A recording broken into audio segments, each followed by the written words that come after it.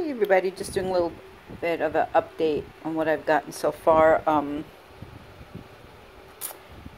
This drawing, I did a lot of using colored pencils, and those colored pencils, you can leave it as it is, or you can use water, and it kind of becomes like paint.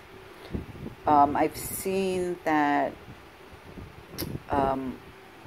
when you do use the water on top of the pencil, it kind of mixes all the colors together, and sometimes you lose a little bit of that blending.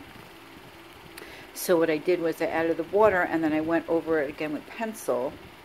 And I have some of the highlights. When I wanted to make the highlights and the legs a little bit more subtle, I just kind of used a very watery brush with white, almost like a whitewash. And I love doing my art in lots of layers. So like this blue here was done with pencil, and here you can see this more intense. That's acrylic paint, but I did fill in with pencil like here to create a darker line. I'm just going to let that dry and then use a very slightly damp brush to blend that a little bit. And then, if I don't like it, it's okay. I just can go over it again, and I'm creating all these layers. And even if the bottom layer comes through really subtly to the top, I think it has a very powerful effect. And as far as it's so subtle, you can't quite put your hand put your hand on what makes that area feel the way it does. And to me, that's really powerful. And I just want to show here, her hair is not going to be yellow, but I had some very old paint that I bought on sale at Michael's like a year ago, and it really got really dry. So I used that as a bottom layer to create some texture to the hair. And I'm going to be going over that, but I'll probably be going over that with white first, and then building up a few layers to just create a lot of texture.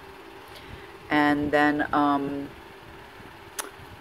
going over it maybe with a pencil and paint. And then of course when I do that and then I wet it, some of the white will come up to the surface, which will be really cool because it'll give it a very kind of muted, dreamy, fuzzy type effect. And here you see how it almost looks like she has some kind of clear shield. What I did here was, this is all on the bottom, all pencil. And when I when I went over it with a wet brush, it just intensifies the color of the pencil. So then I went over with a very large brush, again with the white paint, but very, very wet, almost like a whitewash. And I just stroked over it, and it just, got this beautiful effect here where there's almost like a clear, energetic field. And of course, it almost like a magnifying glass or like water, where if it's thicker or thinner in one place, it'll change what's underneath it. So so like the arm, you see it's not exactly a straight line. I was gonna straighten it out, but I realized if I do that, I'm gonna bring the arm forward in front of this effect I have here. And so I'm just going to leave that because it really looks like there's some kind of force field or water or something over her arm, and it changes the edges of her body because water is like a magnifying glass, and it does change any structures that are under it. this whole flower thing, I was so inspired by the photo shoot that Beyonce was in. I believe she was the first African American woman that was on the front of Vogue. Um, and just watching Beyonce in her new virtual album, Black is King. There's such an amazing subtlety of power and surrender, you know.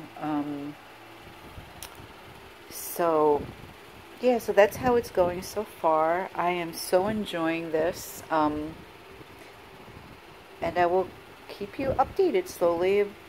And I'm just learning so much, just experimenting, just don't be afraid to experiment, because you can always go over it.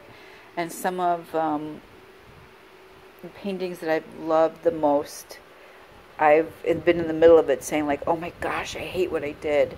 But don't give up. Keep on working on it. Keep on envisioning different things and trying different things. That painting and pencil and artwork is so it's so malleable. You don't have to worry about making mistakes. Just create and feel and be in the moment. Okay, well, this is me signing off.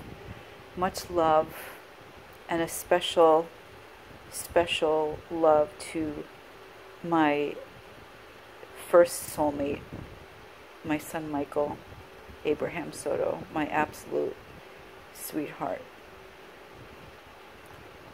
Okay.